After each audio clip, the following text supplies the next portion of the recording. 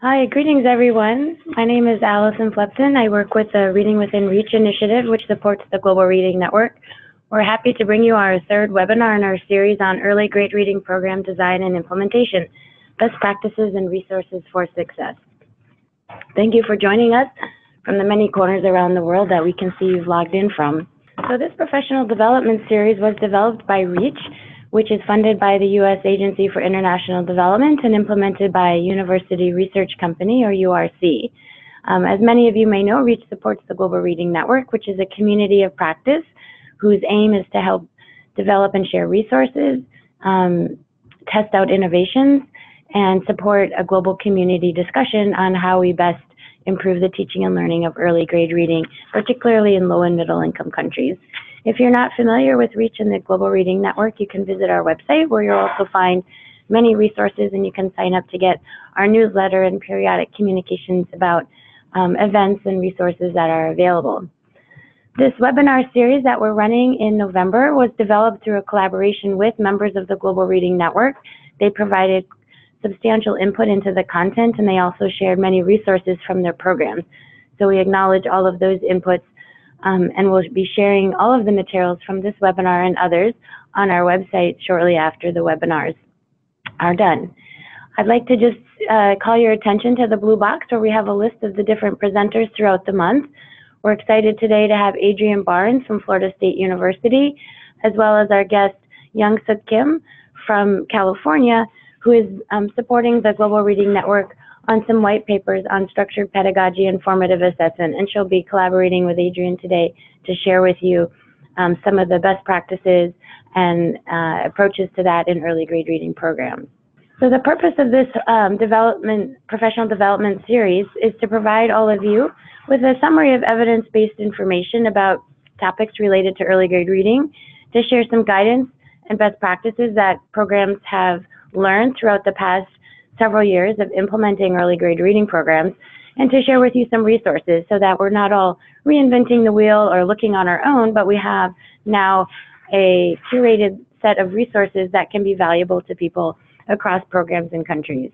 So each of our sessions is focusing on a key technical topic. Some of you may have joined us last week where we had an engaging discussion on the development of teaching and learning materials for programs. And through those different topics, we are sharing research, experiences, and best practices, as I've mentioned. We also are touching on a number of cross-cutting issues as we go through these topical sessions. We know that these are important to integrate throughout, and that's why they are not standalone sessions. We're looking at issues of gender equity, how technology can support early grade reading programs and the different facets of them, and also how we can make our programs inclusive from the design phase right away so that we are really reaching all children. We also look at issues of monitoring evaluation, which we know we need to always integrate throughout the design and implementation if we want to better understand what is working. And we are also talking about how design and implementation can be done in such a way that we're always thinking about scale up and the sustainability of our programs. Throughout the webinar series, we have done our best to integrate opportunities for interaction, questions, and comments. We realize just by the nature of a webinar, we are not all in a room to have this discussion, but we feel that we have a lot to learn from each other, and so we have, throughout the webinar, you'll see opportunities to share and ask questions.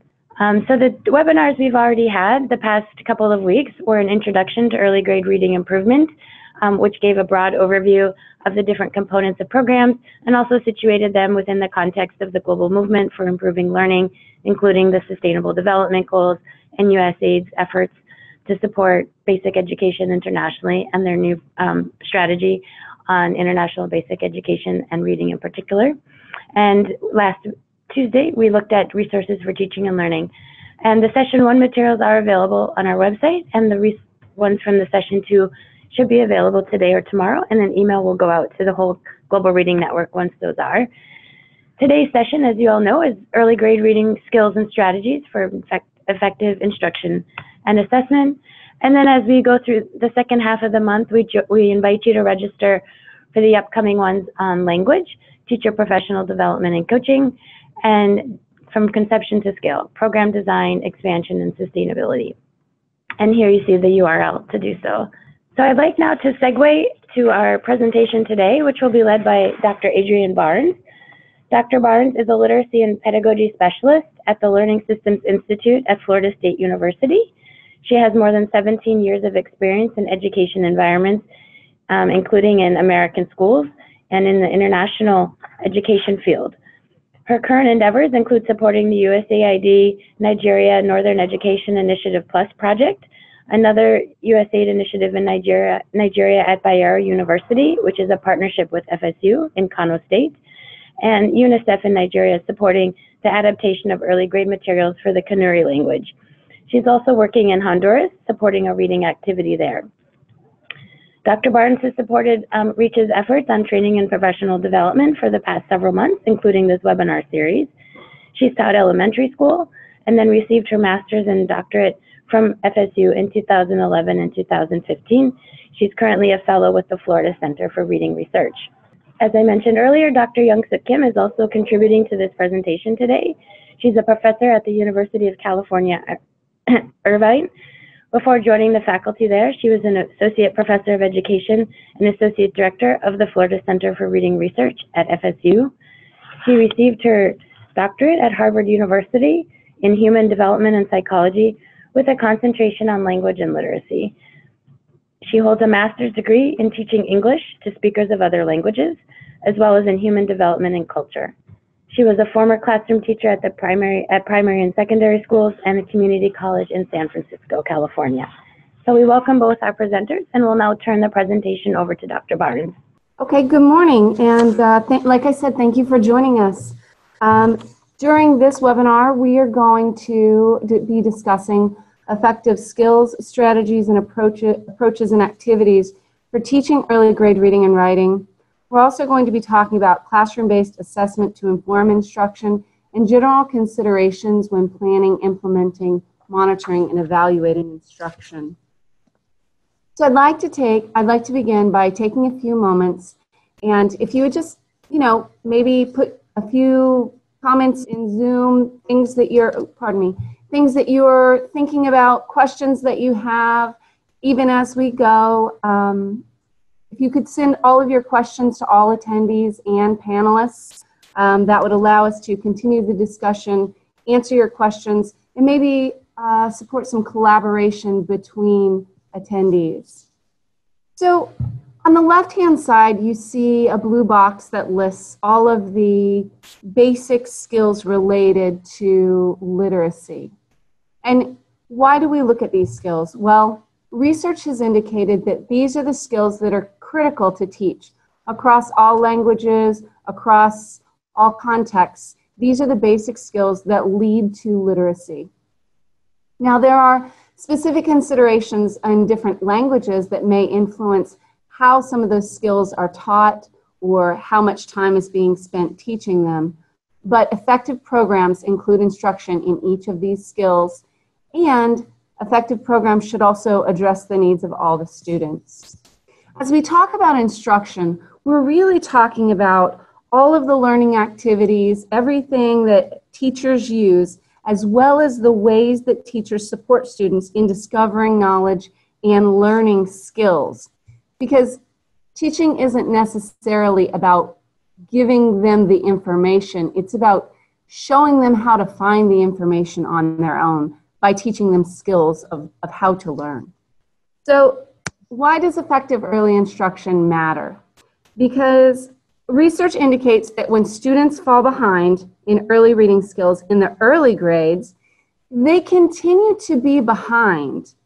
So they do not actually catch up. They fall further behind with each passing year, and this is called the Matthew effect, where the rich continue to get richer and the poor stay poor. The reason this happens is because children that learn those skills early begin reading earlier and then begin learning from what they read and strengthening those skills at a faster pace than those children who do not receive effective instruction early. So I'd like to take a moment, about 5 minutes, and if you could just draw this on a piece of paper, this KWL chart. Before we really get into the meat of the presentation, I'd like you to take a few moments And under the K, list the things that you already know about early grade literacy, how children need to be taught, how these skills should be implemented. And then under the W, list what you want to get out of this presentation, what you want to know about early grade literacy skills, how they should be taught, and how children need to learn them. And I'll give you about 5 minutes to kind of jot down your ideas about what you already know and what you'd like to know. So let's start by talking about language skills, right? Language skills begin very early in life when children are still at home. And children come to school with very different levels of oral language skills, right? Research has shown that their language skills when they come to school are strongly predictive of later reading comprehension skills and their language skills across the lifetime. So it's very important for children to know an extensive range of vocabulary, know how those words are meaningfully used in words and sentences, how to construct complex sentences, how to respond. And teachers can support this by providing opportunities to talk in small and large group settings, by encouraging those higher order thinking skills, by getting the children involved in discussions in the classroom where they're providing their opinion or their view, talking about topics to build their background knowledge, doing storytelling activities. So we want to hear those students talking in the classroom. When the children are silent in the classroom and they're listening to the teacher, they're not building their expressive language skills. As they begin expressing, we want to ask questions to elicit a longer response or a more elaborate response. We request clarification, or we encourage them to maybe express more of what they're thinking, or to think broader about the topic they're talking about. We do this naturally with our own children as we're raising them, and so we need teachers to do that in the classroom as well. A language-rich environment is quite important for early readers, particularly for children who come to school with low levels of language skills. Now, concepts of print. When we talk about concepts of print, we're talking about the understanding of how print and books work, right? We don't automatically know to pick up a book and turn it right side up and make sure that, for English speakers, that the pages, the book opens from right to left and we turn pages from right to left, that we read text starting at the top left of the page, and then we read to the right and from top to bottom. All of these things have to be taught, right? And so when children first come to school, oftentimes they have very limited experiences with print and working with books. So part of a high quality early grade literacy program includes instruction in concepts of print. What is the purpose of print? That print carries a meaning, that the story is in the words and not the pictures, that words are made up of letters, that those letters can be different sizes and different shapes, that the uppercase and the lowercase letter of the same letter are the same letter, but in uppercase and lowercase, that we read either left to right and top to bottom, or, like in Arabic, you would teach that they read right to left. And then what is the front cover of the book? Where's the back cover? What's the title of the book? Who is the author of the book? What does the author do for a book? So all of these things are things that young readers need to learn as they're being introduced to books.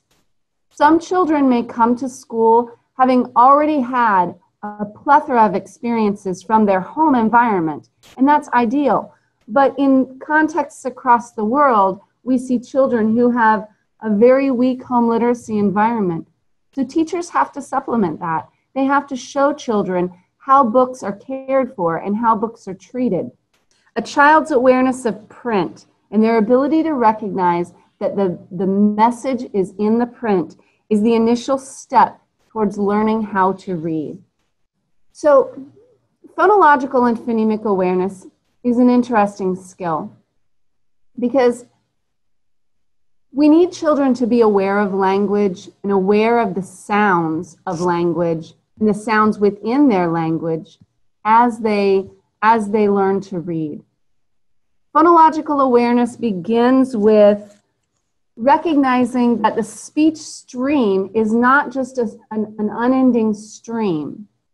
Children often think that a phrase it's just a whole word, right? So we have to teach them that sentences are made up of individual words.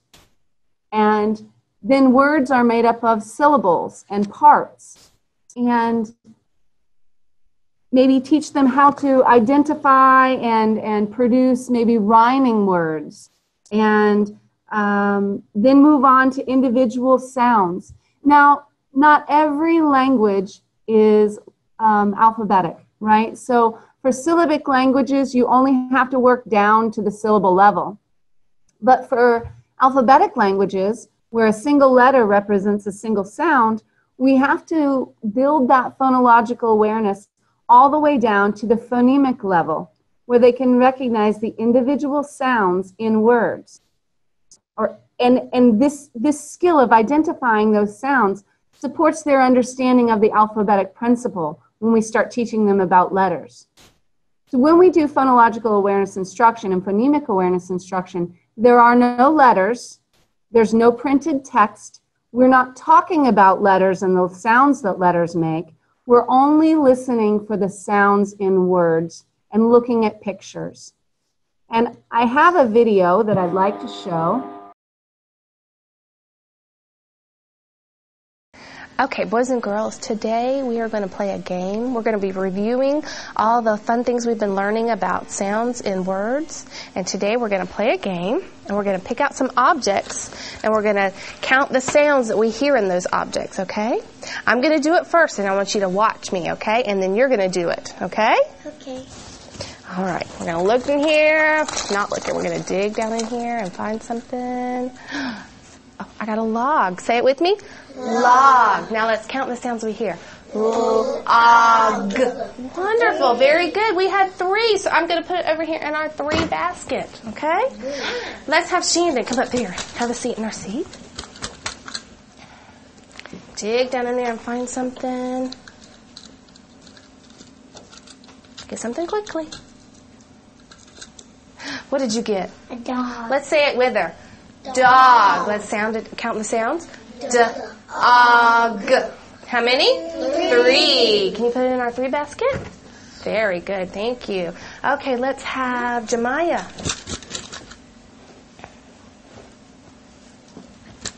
Dig down in there and find something. What did you get? Lion. Lion. Let's say it with her. Lion. Let's count the sounds. L-I-N.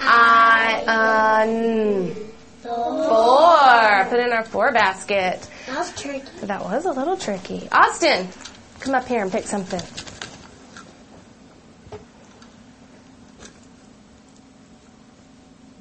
What'd you get? Nest. Let's say it with him. Ready? Nest. Let's count it. Nest. 4. Put it in our 4 basket. Today's activity that we did was isolating sounds, which is very important for phonemic awareness. This activity they can do together as a whole group, or they can do it by themselves in a center. This activity is hands-on, and the kids really enjoy doing this activity with their friends in centers. So this type of instruction really helps the students cue into the individual sounds in the words. And the reason that that's important is because for alphabetic languages, if they're aware of those individual sounds, then they're going to be able to begin, they're going to be able to begin associating letters with those sounds, right? So if they know that hen is 3 sounds, they know that H makes the sound, and they can assign H to that. Is represented by the E, and N is represented by the letter N. So building that phonemic awareness really strengthens and supplements phonics instruction. And oftentimes when we have children who are failing to learn phonics, and they're failing to do these very simple types of activities with word families, and they can't do like you see on the screen now, oftentimes it's because they lack phonemic awareness. So when we have struggling readers and they're just failing to learn how to read, the first line of defense is to go back and provide phonemic awareness instruction and make sure that those children are truly phonologically aware, because that skill is, phonics is dependent upon that skill for them to actually be able to learn the letter sound correlations. Now, when we teach phonics, we teach it for both decoding, which is reading the words, going from print to words, and also encoding, which is going from words to print. And as we teach children to decode, we want to teach them these word families so that as they see the same spelling pattern, they already know how to say that word. They don't have to work to try to decode it.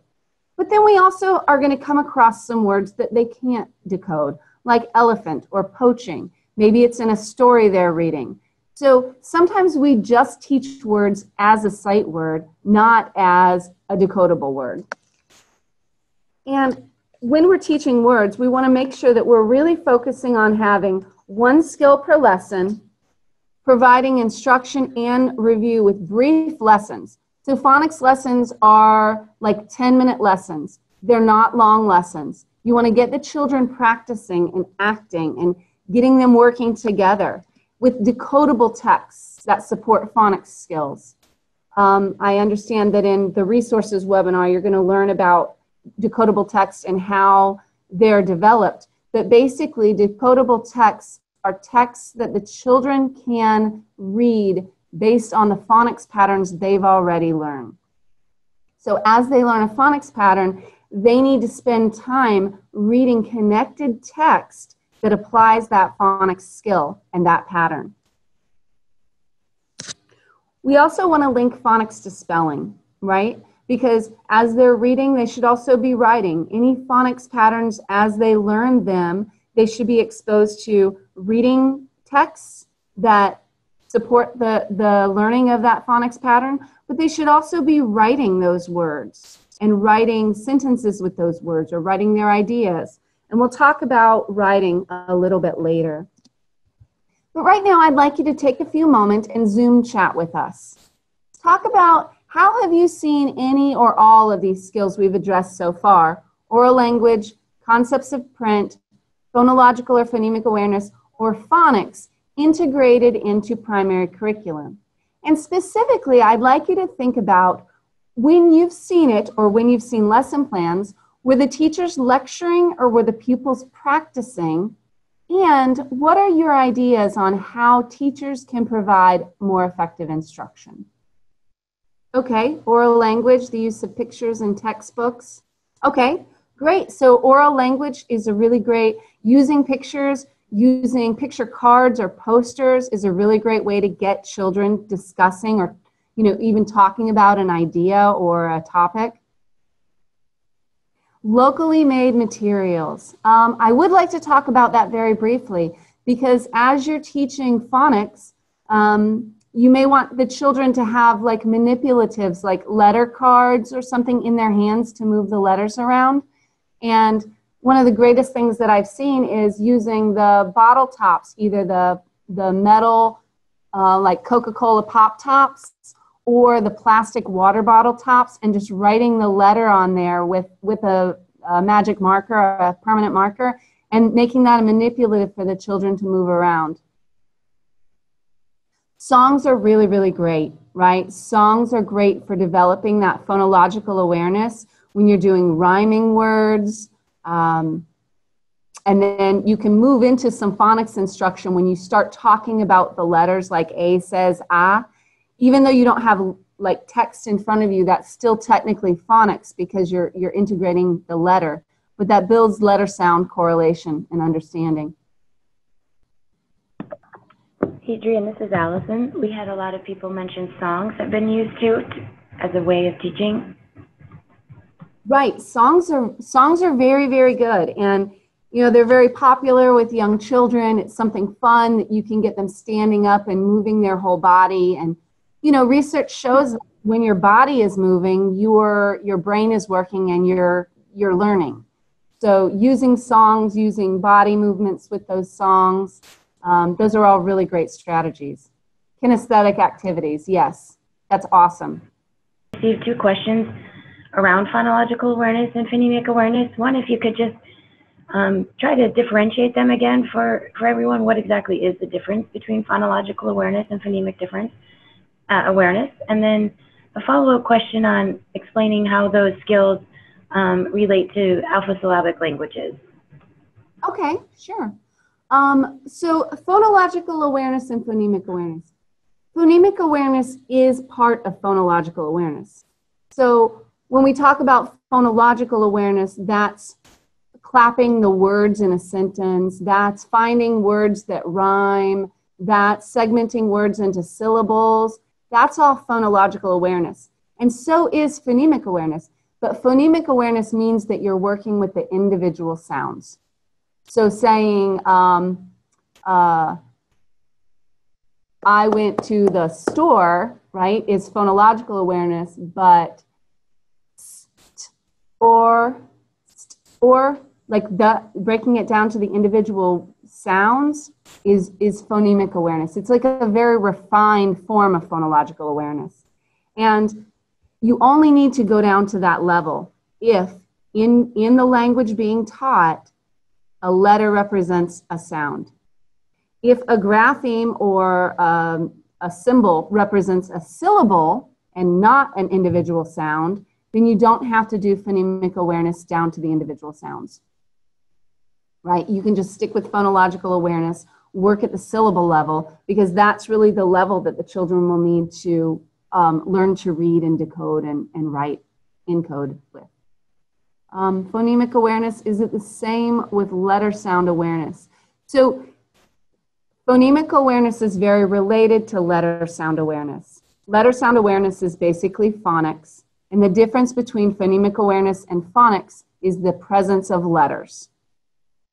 So if I say to you orally, the word is man, man has 3 sounds, n, a, n, that's phonemic awareness.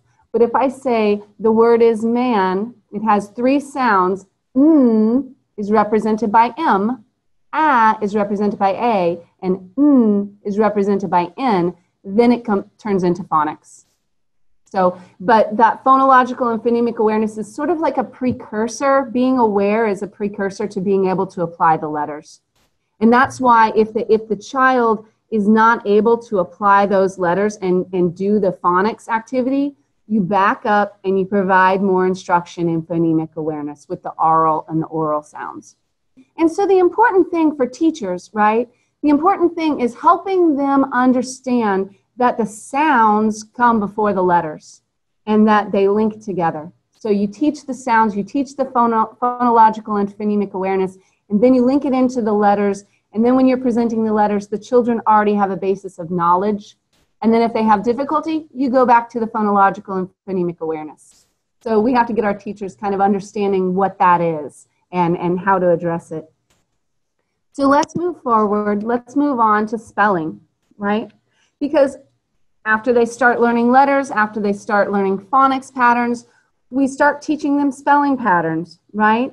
We want to teach spelling using patterns because we want to build on success. So we encourage children to look for patterns, help them relate unknown words. We help them look for patterns in unknown words.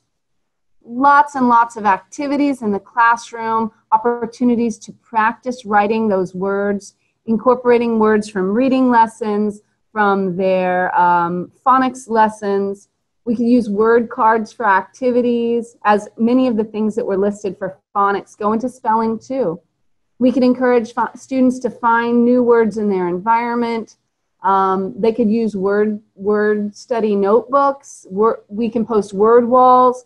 We encourage them to discover patterns in their reading and in their writing, and help them relate this pattern when they come to unknown words or they want to write a word that they don't know how to spell. encourage them to kind of think about what patterns do I already know? What strategies do I already have in place? And later on, I'll show you a word wall that's kind of a vocabulary and spelling word wall that's a really great idea to use in the classroom. So vocabulary, right? It's important for teachers to know that the words we teach for spelling are different than the words we teach for vocabulary, because the words we teach for spelling are related to reading instruction. The words we teach for vocabulary are related to oral language development, and sometimes writing instruction, but writing as expressive language. So when we present words, the single most important thing about presenting vocabulary words to children is that we give them the definition first. We don't want to say, oh, the word is automobile. What do you think automobile looks, or what do you think automobile means? Because children tend to fast map, and if they hear the wrong definition the first time they hear that word, oftentimes that's the definition that they remember. So we begin, an automobile is something that carries people from one place to another. And on the right side of the screen, you can see it's called the Freyer model. And it says, you know, there's the definition, there's the description, what is it like? It has wheels, doors, a windshield, seats, and a steering wheel. And then on the bottom, you see both examples and non-examples, because we want children to kind of identify, okay, well, what are vehicle, or what are modes of transportation that are automobiles and modes of transportation that are not automobiles. So a van, a car, and a bus are all automobiles, but a plane, a boat, and a motorcycle are not automobiles, even though they may have wheels, doors, a windshield, seats, and a steering wheel, right? So we want to make sure that we provide both examples and non-examples for children. Graphic organizers like that are really, really awesome for helping children work through word meanings. We want to review words, create word walls. We also want to teach multiple uses for words. How do you use the word in different contexts? Or what are the different meanings that those words have? And then at the bottom, you see a list along the bottom where we teach related words. Now, I would, with my students, just give them little word cards that have all of these words that are related and say, you know, put them on a continuum. Start with, like for these, what's the smallest and what's the largest? And then they work together in groups to kind of figure out that order. It doesn't necessarily matter. Like for all of these, they're all synonyms. They're all very, very similar. It doesn't matter that their order is exactly correct. What matters is that they're working together and they're discussing the meanings of the words. And so one child might say, well, I think giant is bigger than enormous. And another child might say, well, I think enormous is bigger than giant. And then in doing so, they will talk through, well, what does the word giant mean for me versus what does the word enormous mean for me? And then they're going to say, well, a really big, tall building might be giant, but I wouldn't call that enormous. And that gives them the opportunity to develop their oral language skills and really work through how they understand these words and what they mean to them. We want to conduct writing activities that involve these new vocabulary words. So as children start learning words, we want them to use them in their oral vocabulary, and we want to use them in their writing. And going back to spelling, when they're using them in their writing, if they're for vocabulary purposes, we might have them posted on the wall, but we don't necessarily need to make sure that they have to spell those correctly. They can be posted on the wall. Use your look and copy strategy. Look on the wall and copy that word down. Because like I said, vocabulary words, the purpose of teaching them is not about spelling. This is about developing language skills. Here's some really great samples of how teachers can integrate displays of vocabulary trees or word walls into their classrooms for students to see and use those for expanding their word knowledge or engaging in discussions. So you might have either spelling patterns on the wall, or you might have, like on the right is a vocabulary tree, all the words that are related and how they're related. So, like I said, some words need to be taught as sight words, and a lot of times those are the vocabulary words. We just say, this is the word elephant. When you see it in text, that's the word elephant. That way, as the child is reading, he or she doesn't get stuck trying to sound that word out. They already know it. Because reading fluency is about applying all of the skills that the children have learned thus far as they're reading, right? We want to use decodable texts. We want to teach the phonics pattern and then allow the students to sound out the words in a passage. We want to randomly assess isolated words and sentences because memorization is not reading. And if a child reads a passage over and over and over, and the whole class reads it together, suddenly they can read it without looking at the page. That's because they've memorized it. Their eyes and their fingers should be on the text as they're reading. And if teachers are concerned that the child has just memorized the text and isn't actually reading, he or she can walk over and point to an individual word or an individual sentence and say, read that word or read that sentence for me. And if the child cannot read that individual word, then the child isn't reading the text. The child has memorized the text. And I think that's really important for us to address because in a lot of classrooms, we have a large number of children, and it's difficult to know if every single child is reading the text or is just repeating what they've memorized as they've worked on that text all week. So teachers should go through and randomly assess children. They'll know the ones to keep their eyes on. They'll know the ones within a few weeks of school that are going to need more support, that are going to need more guidance. And so randomly assessing their word reading skills, particularly with the decodable text, because then you recognize, you're able to see what skills the children have learned and what skills they still need to know. I have another video to show you.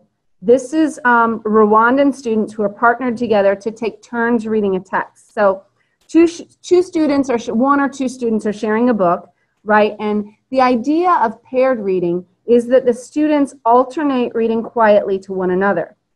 This provides each student with an opportunity to read and also an opportunity to listen to their partner read and follow along and maybe make corrections or give feedback. And in doing so, they're building their own reading skills. So it's very reciprocal.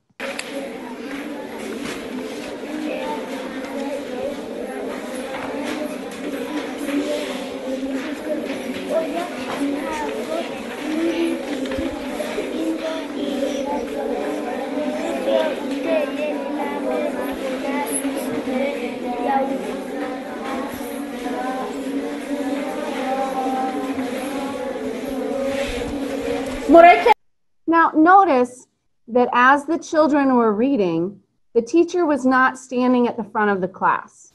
The teacher was circulating around the class.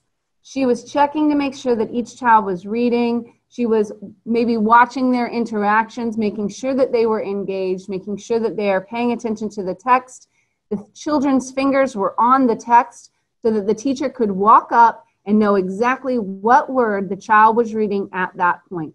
One question I've received by many, many people is, well, if the child's finger is on the text while they're reading, doesn't that mean that the child is not a good reader? And my response to that is absolutely not. Because when the child's finger is on the text, the child's attention is on the text. And if that finger is touching each word as the child reads, then the eyes are looking at the word, the brain is looking at the word, and the child is reading the word.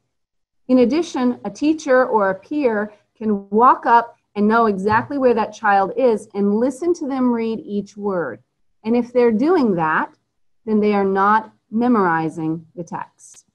So high levels of fluency are indicative of comprehension. But I'm going to drop back and talk about listening comprehension before I talk about reading comprehension. Because earlier we had a really good discussion about how phonemic awareness supports phonics instruction and the alphabetic principle. Because when children are able to segment sounds and play with the sounds of a language orally and aurally, then they're able to apply those skills to text. with letters. So the same is true with comprehension skills, right? Children need to learn listening comprehension skills before they learn reading comprehension skills, because reading comprehension is just doing the same types of activities with text. Listening comprehension is easier for children than reading comprehension because you don't have the text element, right? So comprehension, this is, finding the meaning in what we hear and understanding the message. And these listening comprehension skills are the basis for reading comprehension skills. A child is only able to apply comprehension skills to a text if they can already apply those comprehension skills to oral language situations. Therefore, we need children to practice their comprehension skills in oral language settings. We need to develop their listening comprehension using read-alouds or discussions and ask them to retell stories or recall details or predict what they think is going to happen next. Because in order to correctly predict what's happening next, you have to already know what has already happened. And you have to understand it very well in order to make a prediction about what's going to happen. We also want to encourage children to analyze problems and solutions, to respond to questions about the text. And one way that you can do this as listening comprehension, and this is like a segue, like a ladder. This is a way to get to the written part, right? So you're doing these listening comprehension activities, and maybe you have some gloves like this. They don't have to be exactly like this, but notice that on the narrative you see, oh, hey, what were the characters in that story? Who were the characters in that story? And the setting, where did that story take place? And the problem, what was the problem that the characters were experiencing, or the goal of their story? And how did they solve that problem? What were the events that happened in the story? What were some main ideas, or what was your favorite part? All of those things, if you start with like a glove, and you can do it with expository also, you start with the oral language skills and you develop that, and this glove is a way to start talking about it and identifying all of those specific parts of the story or parts of the informational text, which can lead to using a graphic organizer and writing that information down. And the reason I show you this is because this student wrote some information down and then developed some short paragraphs on the topic, right? And if children are able to do this, right, they're able to talk about the story, they're able to retell the story, and then they're able to maybe write down or draw pictures, even if they can't write yet, of the stories and the text that they're reading, then they have a better chance of being able to do it on their own when they're reading a story. Because like I said, reading comprehension is based on their listening comprehension. And if they can complete comprehension activities in a listening environment with oral language, then they're prepared to be able to start applying that to text. Skilled readers often forget that comprehension takes effort. So we, as skilled readers and adults, we don't appreciate that there are complex skills required for understanding text.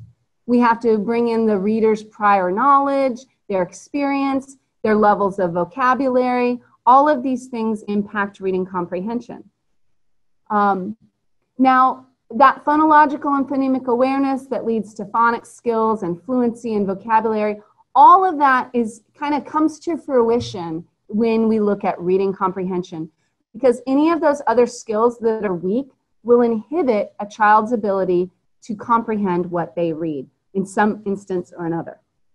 And that takes us to writing. I mentioned earlier that when we have children engaging in phonics lessons, we also want them writing, right? We want them writing words. We want them writing sentences. We want them writing those patterns. But we also want children writing about what they're learning, right? As soon as they're able to start writing words, we want them to practice encoding, which means writing words that they know. And writing fully supports comprehension, right? It's an interactive process. It's a reciprocal relationship between comprehension and writing. And when I say that writing supports comprehension, I'm not talking about copying letters or doing handwriting exercises or copying sentences from the board. The type of writing that supports reading comprehension is self-expression. Taking their ideas, putting those ideas in an organized fashion, and then writing those down on paper, because it makes it solid. It makes it, it makes them really think through and own it. And it helps them organize their ideas and really understand what they know and what they don't know. And we should be using the writing process with children, brainstorming, drafting, revising, editing, publishing in the primary school. So there's research that supports that writing instruction supports reading instruction, or writing skills support reading skills. Writing is the expressive form of reading. And so we want our children to be getting involved in doing those writing exercises that support comprehension. I have an activity here, but I'd like to take a moment to answer any questions that have come up, or anything else that's come up in the chat. Adrian, could you clarify a bit the issue of sight words and decodable words? Somebody asked if some sight words are decodable, and if you could maybe address that. Some sight words can be decodable. There are really two definitions for sight words. The first definition is a sight word for a child is any word that they are not currently able to decode. So it could be decodable, but maybe they just haven't learned that spelling pattern yet. So that could be a sight word, or it could be a word that is never going to be decodable, like the word the. If you try to sound out T-H-E, it's, and you're a grade 1, it's going to be difficult because does not say the. And there are a number of words that, we teach as sight words because they're not really decodable. But yes, sight words can be decodable. It could just be that the child doesn't know how to sound that word out yet. That's one definition. But another definition, as children get older, sight words also refer to any of the words that a child can recognize immediately in reading and not have to decode. So usually in early grades, like grades 1, 2, and 3, when we talk about sight words, we're talking about that first definition, the words that are either not decodable or the child has not learned the phonics pattern or the skills to decode that word. And then when we talk about older grade children, older grade students and their sight word vocabulary, we're talking about all of the sight words, all the words they know by sight and don't need to try to decode. So hopefully that kind of explains that. Allison, were there any other questions? Yeah, thank you. We also had a question on what is the criteria for concluding that a child reads text fluently? It's a continuum, right? It's a continuum. And so that also leads into what are the benchmarks and targets for the specific language. But typically when we think of a fluent reader is a reader who, when they're reading, it sounds like they're talking to you, not like they're reading a text. So, and like the number of words per minute or the number of words that are correct is going to be dependent upon, like I said, the language, and there are contextual factors there. But ultimately, a fluent reader sounds like they're talking to you. And, anyone who likes to listen to books on tape, that's great examples of a really fluent reader, because that reader, it sounds like they're just talking to us over the audio, and that we don't really know. We know they're reading because we know there's a text, but if you were to just listen to it, it would sound like someone speaking to you. Yeah, and if you'd like to see an example of that, the Global Reading Network's website has some really nice videos of fluent and non-fluent readers in different countries. And even if you don't know the language they're reading, it can be quite apparent who is the fluent and who is the not fluent reader. Another question about how can you introduce listening and reading comprehension progressively through the early grades 1 to 3? How do you introduce it progressively? Well, You want to begin oral language and listening comprehension activities like from day one, as soon as the children get to school, right? You're wanting to engage them in read aloud activities and talking about those stories and talking about those texts, because what you're doing there is you're building the foundation for when they start applying that to text. Usually in grade 1 and often in grade 2, children are still learning how to read. Right? They're learning how to sound out the letters. They're learning what are those letter sounds. How do I take these individual letters and the sounds that they represent and blend them to form words and then link words together to say phrases, you know? You know, end of grade 1 text might be the cat sat on the mat. Now, there's not a lot of comprehension activity that you can do with that, right? So in the very beginning, as you're really building those decoding skills, in the meantime, you're building their oral language vocabulary, and then you're building those listening comprehension skills, and you're talking about stories, you're retelling stories, you're finding the details in stories with oral language, right? Doing this orally with listening comprehension. You're exposing the children to some informational or expository text and talking about the characteristics of whatever that text is about. And you're doing that orally for the first year or so only because they're not ready to apply those skills to text because they can't read the text yet.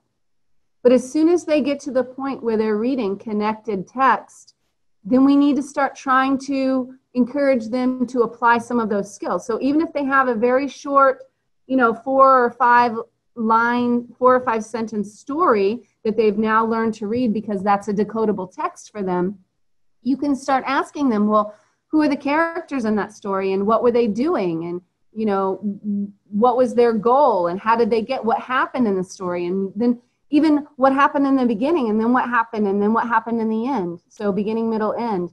Working through all of that, as long as you're doing it orally and building a strong foundation in their oral language skills, they should be able to apply it when they begin reading with support from the teacher. It says, I noted that some struggling readers tend to focus too much on non-content words like the, and, this, and him. This interferes with fluency. Could you comment?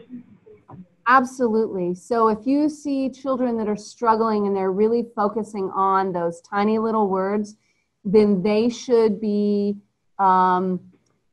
doing activities that are going to build those, like basically turning those words into sight words for them, getting flashcards and having them practice them, reading lists of words and having them practice reading that list faster and faster, because that means that the child is focusing on decoding that word and they're not automatic for them.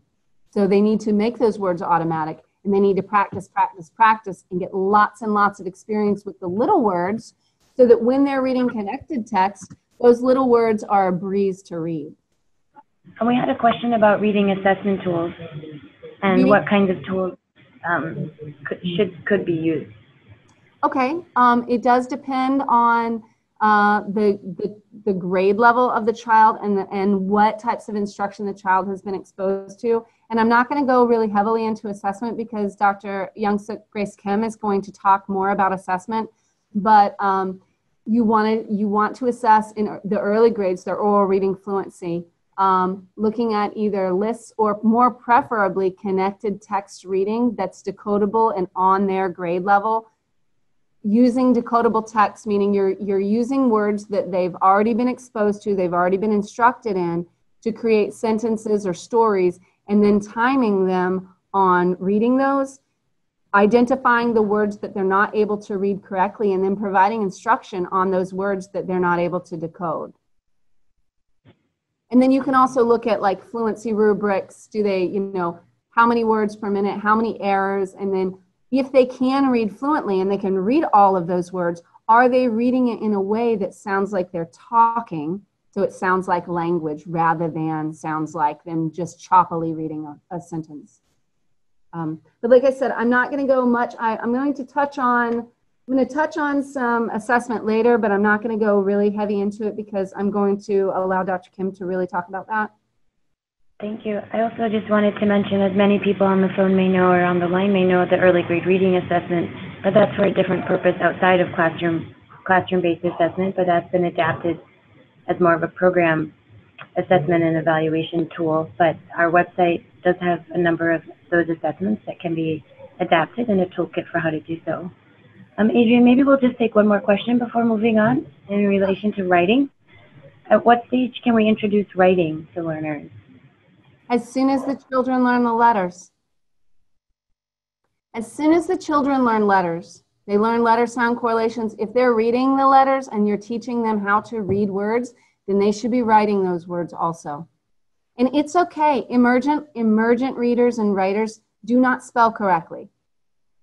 If they spell I love pizza with I-L-V-P-Z-A, that's beautiful because that's showing you what they know and what they're ready to learn, right? But the important part is as soon as they're able to start making those letter sound connections, we want to see them writing their own thoughts and ideas, not just copying text or copying sentences. But I would say grade 1, get them writing in grade 1 because the sooner they begin, the more skilled they're going to become and the more quickly they're going to become skilled. And I also want to comment on the comprehension. Some people have said to me, you know, it's not until grade 3 that we can ask higher level comprehension skills, which really isn't true.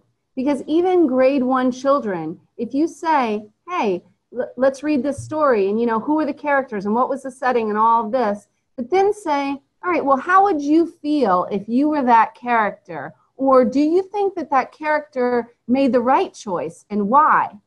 Those are higher level comprehension skills. And we can start asking very young children to start thinking about those things and to start comprehending those texts on a deeper level, more than just identifying the parts of the story that answer low-level questions. Okay, and I've seen several people have actually begun responding to the activity, right? How have you seen instruction adapted to the following situations, and what would you suggest? The last one that I saw come in was low resource and conflict settings. We found that giving the teachers appropriate lesson structures and a knowledge of how to produce materials with local resources, very important. They can turn their classrooms into safe spaces where kids are willing to attend and participate, which takes away from the focus of conflict or poverty and helps the teacher realize the power of effective reading instruction. Absolutely, empowering the teachers in both conflict areas, conflict settings, and low resource settings, showing teachers how they can create materials for their classroom using low cost or no cost materials in their environment. Large classroom settings, we often think that with large classrooms that there's no possibility for effective instruction, but it really lends itself to allowing us to have time for more group work, more collaboration. It also means that the teacher needs to have good classroom management skills and know how to manage the classroom to keep the kids with routines, that the children know what to expect, that they can collaborate and they know how to come back to a whole group setting. Multi-age or multi-grade classrooms really offer opportunities for peer learning, where we have student-centered participatory teaching and learning, where you have maybe paired up a lower level learner and a higher level learner, where they're learning from each other, because even when the higher level learner is helping the lower level learner, they are still learning themselves. And then in the next pair, maybe they're paired with someone that's higher than them. Grouping children in low resource settings, right? Avoiding conflicts. And I think, you know, part of this does go into teaching children to collaborate and teaching them how to learn from each other. And that, you know, working in a group doesn't mean cheating, right? It means that you're working together collaboratively. And that's a very, I feel, important concept to teach, that working together collaboratively is not cheating, but it's learning from one another. All right, so I think we're going to wrap up on this. And I want to take a quick few moments for you to return to that KWL that we started at the beginning. You wrote some things under K, which you already knew about early grade literacy. You wrote some things that you wanted to learn about early grade literacy. And now I'd like you to reflect back and write some things that you learned about these skills, how they're taught, what teachers need to know, what children need to experience, something along those lines. The first question is, if words that are decodable are taught as sight words, then is it going back to logography, the logographic stage, right? Ideally, we don't want to teach decodable words as sight words, right? We want to teach children to decode those words. But there may be occasionally a word in a text, particularly, and if you're using decodable text in the classroom, this isn't going to be an issue. But if you're using something that's not a decodable text for the children to read, it may be an issue that there's going to be a word that they just don't know how to decode yet. Well, when they learn that skill, you go back and make sure that they know how to decode that word. You don't teach it as a sight word and then just never address it again, because that skill is it should come up in the curriculum, that spelling pattern should come up in the curriculum at some point. And then later, as the words get bigger and the children get older, we teach them like an analogy where they just recognize the spelling pattern, and then that spelling pattern, you know, they can apply that spelling pattern to other words that have the same spelling pattern. So it's not really going back to the logographic stage. If you taught just the words, all words as sight words, you'd be teaching whole language, meaning you're not teaching how to decode. But ideally, we want to teach children the skills of recognizing the individual sounds and then applying those letters to the sounds, or recognizing the letter and then the sound that goes with that letter and blending those sounds together. So I hope that kind of addresses that question. The next one is, how do we know how many such sight words should be in a decodable reader? Is there a standard? I don't know off the top of my head what the standard is, but I know that it's very limited. When you're reading, there might be, in a short text for, you know, a grade 1, end of grade 1, I want to say there might be 5 sight words in the story. And like I say, this is kind of what I'm thinking about looking at decodable readers that I've worked with in the past, that maybe at the end of the book there's a list of about 5 sight words that are sight words for that story. You really want to limit it. You don't want them being exposed to a lot of sight words, because the purpose of the text is for them to be decoding text. So most of the words in that story need to be decodable and on their level. What is the essence of teaching nonsense words as part of helping kids learn to read? So there are some mixed ideas about this in the field, but nonsense words are not for learning how to read. Nonsense words are for assessing a child's ability to decode a word that he does not know. So if a child, the idea behind this is, if a child knows the spelling patterns, the phonics patterns, knows how to decode, and can come across an unknown word, some novel word, and apply those decoding skills, those spelling pattern knowledge skills, right, to that word, then they can decode that word. So on assessments, you want to provide words that you know that that child doesn't know, because you want to see how well they can apply their phonics skills. Those types of activities were not designed for instruction.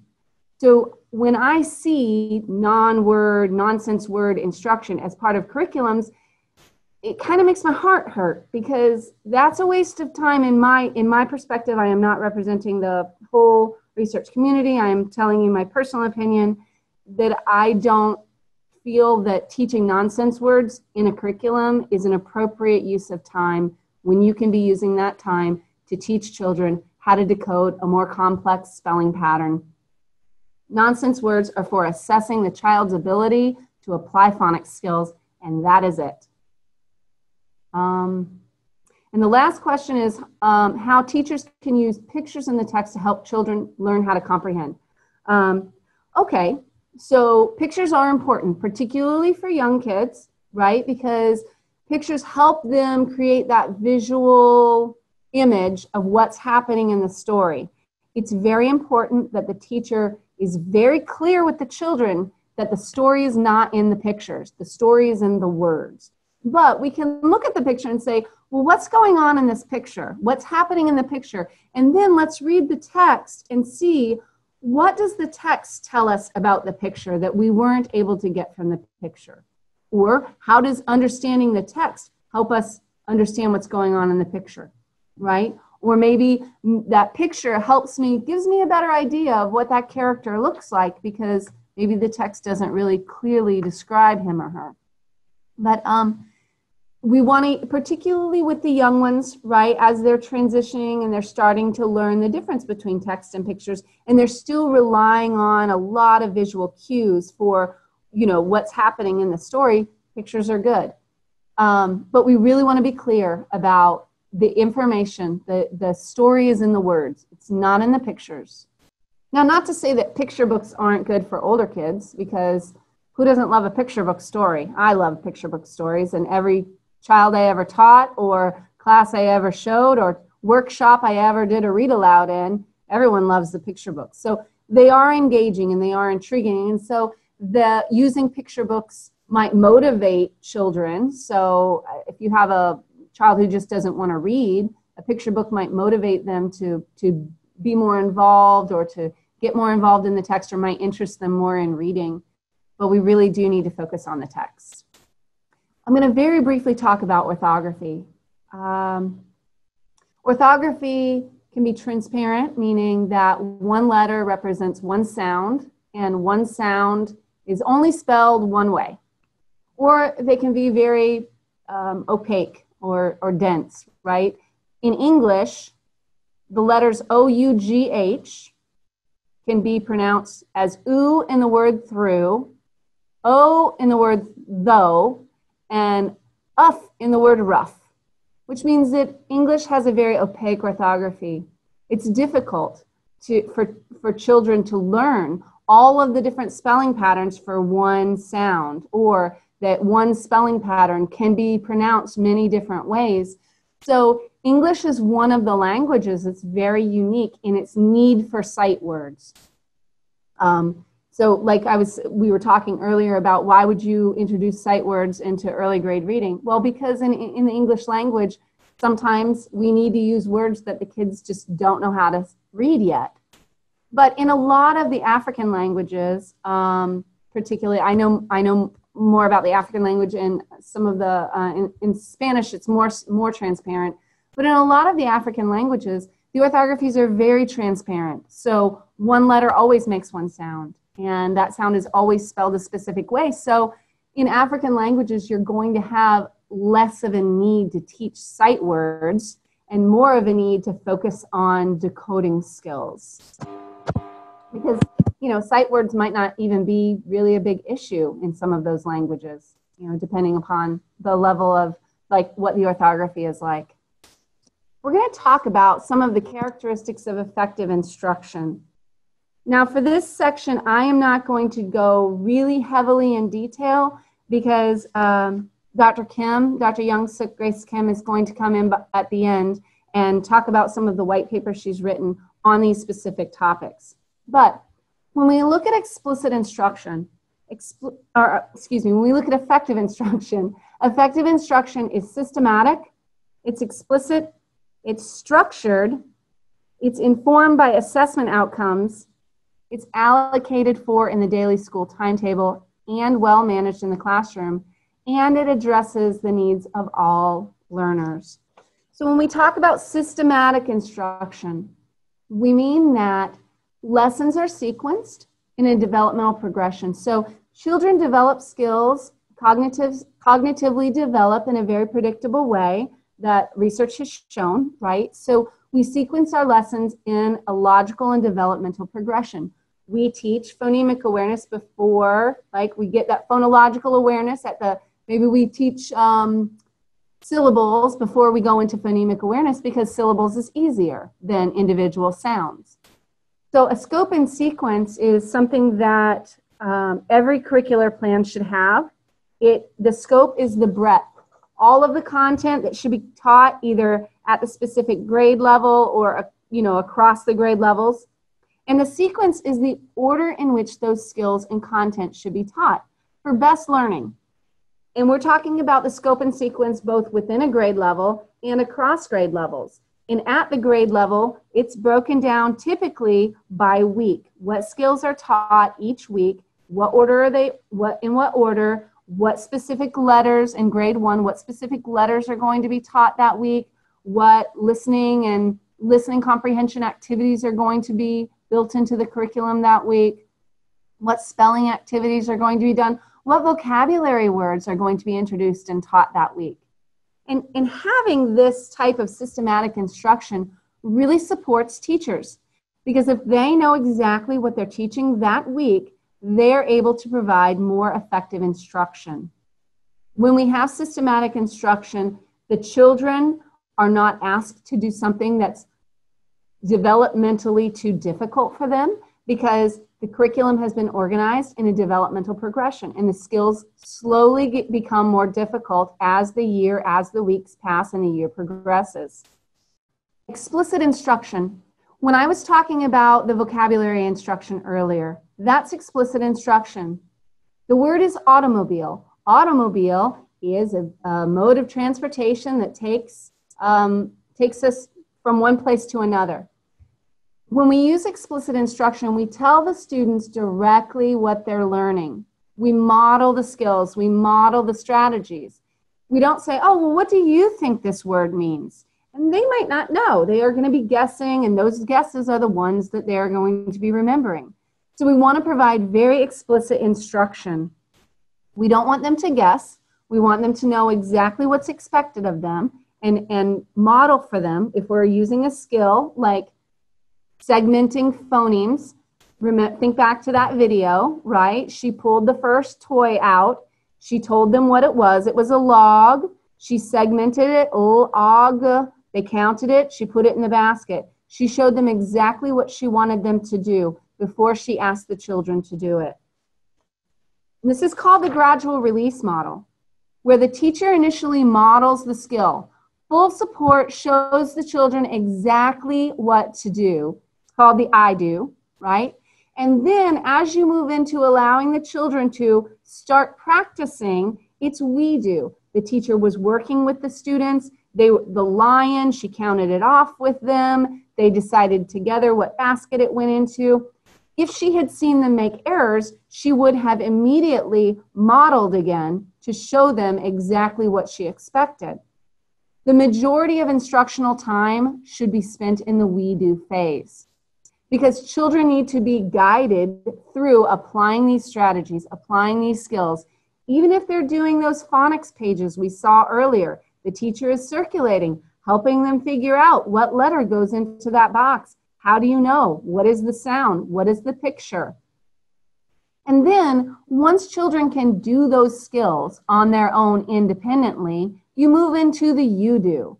And the you do is typically for monitoring their use of the skills, assessing their ability to apply the skills to novel situations, and assessing their learning.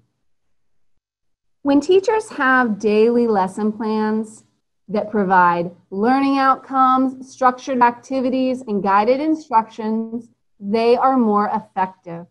So structured instruction helps teachers and students know what to expect each day.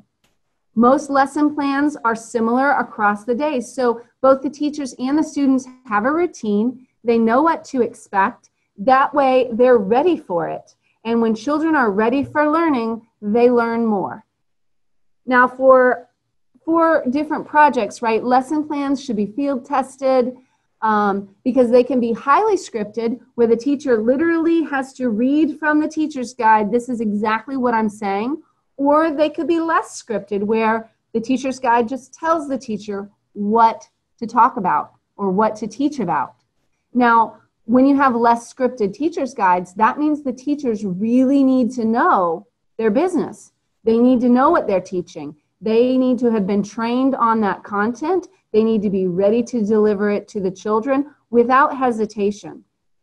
So sometimes in projects, you'll see at the beginning, you start with very scripted lesson plans and lots of teacher training. And then toward the end, the lesson plans are less scripted because the teachers have the skills to be able to, in essence, wing it and provide the instruction that their children need and vary from a script. Now, I know that a lot of times teachers will say, well, I don't want to work from a script because I know what I know and that doesn't give me any creativity. And that's fine, as long as they know how to instruct the skill that they're supposed to be instructing. So there's a lot of discussion in the field right now about what is the appropriate level of scripting. And honestly, there's no right answer, because the right answer is going to be what your teachers need and what your students need, what your project needs. It's going to be different for every project. So in this picture on the left, you see the teacher has her hand in the air and the children have their hand in the air.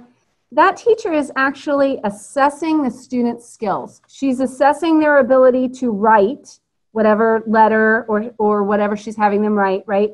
She's watching them do it in the air. Because if they can do it in the air, then they can probably do it in their book, right? But she needs to know, really quick way, which of these kids are understanding the lesson and can apply this skill, and which of these students need additional instruction. So by quickly assessing, she can identify which children and which skills need to be reviewed. She's monitoring their student progress, and she's using that information to guide her instruction. Because if all of the children get it wrong, she's going to go back to modeling, right? They're in the we do / you do phase where she's doing it with them. She's assessing. And the gradual release model is a continuum, just like assessment is a continuum. There's a lot of gray area. There's no black and white. But she's also demonstrating, her assessment of them is also demonstrating the effectiveness of her instruction. Because if those children are not able to do whatever it is that she's asking them to do, she can identify within herself and hopefully reflect and say, whatever instruction I just gave was not the right instruction for these children. I need to do something different, and I need to improve or change my instruction. Or if most of the children are able to do it and some of the children fail, she can say to herself, okay, this group of children needs additional instruction in this skill. That's called formative assessment, because you're still forming the instruction. You're still forming the knowledge in the children's minds. You're still forming the learning. We're evaluating on the fly. We're evaluating as we go. We do this naturally all the time. If you're in a face-to-face workshop, you're evaluating whether people are paying attention to you or if they're trying to fall asleep, and that's telling you might need to take a break, right? So as we're with our children in the classroom, or as teachers are with their children, they are constantly assessing, or they should be formatively assessing, and using that information to impact instruction. If they assess and then they don't do anything with that information and just write a grade, then that's summative assessment, right? Because it's not informing instruction. And I love this quote at the bottom. When the cook tastes the soup, that's formative. When the guests taste the soup, that's summative. Because you can't change it after that. It's done. You're not doing anything else with it. The instruction has taken place. We want our teachers to be well-informed and well-skilled in formative assessment. So time allocation. Allocated time refers to the amount of time that the school or the government or the headmaster or the head teacher says this is the amount of time that you will have for teaching this year. But there's a lot of things that take place, right? Teachers have to go get paid. Sometimes they go to the market. Sometimes they come in late. Sometimes children come in late. That limits the instructional time that's actually available for learning. And then of that instructional time, if the children are busy looking out the window, then they're not engaged. So we need to look at, as we look at time allocation in programs, what is the allocated time, what is the instructional time, and what is the engaged time? In developing countries, the gold standard is 1,000 hours of instructional time per academic year in all subjects. This is 5.5 hours per day, 5 days a week. Now, in developing countries, children rarely attend school 5 days a week, and even when they do, they rarely get 5.5 hours of instruction. So, what does that look like, right? We really have to pay attention to the time on task. A child might not be actively engaged, and so teachers have to be skilled in the content. They have to be skilled with their pedagogical approaches. They have to know how to manage their classroom, their resources, and their time. Focusing on the we do and you do parts of the lesson plan, because children learn more when they're doing. Well, all of us, we all learn more when we're doing, right? And so this is a time on task study from Sokoto and Bauchi states. The allocated time is 630 hours per year for instruction in all subjects. On the left-hand side, you see all the different things that take time away. So there's resumption, the teachers are absent, there are market days, there's public holidays, teachers are tardy, professional development, visit to their local government, education authorities, teacher verification. They have to leave, and in these two states, they take 1 day per month to go get their salary. Out of 630 allocated hours, that leaves 239 hours per year for instruction in all subjects. That doesn't really address, this graphic does not tell you how much time is allocated to reading, or within that, how much time children actually have hands and eyes on text. So this is something to think about. If the gold standard is 1,000 hours, and all of this brings it down to 239 instructional hours, it's, we have to question whether those children will actually make the gains that we anticipate them making. We have to consider, now, this is actually really important to think about when you're planning a program, right? If you're going in and you're developing a program, you want to look at this kind of stuff, because you have to look at the timetable and decide, how should the scope and sequence be designed? How often can reading be taught? Can it be taught daily, or maybe it can only be taught a few times a week? How can reading instruction be separated from language instruction, which is a really important separation? Should lessons be repeated, right? If there's a high level of teacher or student absence, should every 5th day be a review and reteach day? Or should review weeks be included? How often should that happen? And there's no like set in stone answer, because it's going to depend on the context and the amount of instructional time that's available to each teacher. We also have to train our teachers on providing inclusive education or instruction that supports access and equity for all, right? They have to identify the student needs and adapt instruction. They have to identify those target reading skill weaknesses and provide explicit instruction. To children with disabilities, oftentimes they just need more explicit instruction, additional explicit instruction, more time, more instruction, more repetition. We want to make sure that teachers are using gender equitable practices, right? Even if the genders have to be separated with boys on one side and girls on the other, maybe you want to make sure they're on left and right and not boys in the front and girls in the back. And if they're separated, then the teacher can walk between the groups and do the teaching and make sure that they're reaching all of those learners and addressing the needs of all of those learners. And oftentimes, particularly in conflict areas, we have to address socio-emotional learning needs. We have to address trauma. We have to address security issues, like emotional security issues. This is a resource published by REACH. It's Universal Design for Learning to Help All Children Read. And that will be with some others, that you'll be receiving a list of references and resources that's quite extensive. Resources on everything that you've seen, along with some technology and assessment. The reference list is quite extensive. So technology, right? Technology instruction, we want to integrate technology, videos. There are mobile apps that can provide targeted instructional support on phonological and phonemic awareness, or doing hearing and vision screenings. The Tangerine class in Kenya was used to track student progress. There are several mobile learning apps. We have a lot of information about this, but like I said, I'm not going to go really far into all of these topics right now. But you can use ICT support to make sure that you're providing instruction for all children. So in Ethiopia, the teachers received like inclusive multimedia lesson plans, where they receive specific guidance on how to include children with certain disabilities, right? How do I address that disability? And that was included in the materials that they received. They had audio files for the phonemic awareness so that the child could like press, or the teacher could push on the Fidel, and then the sound of the Fidel would play.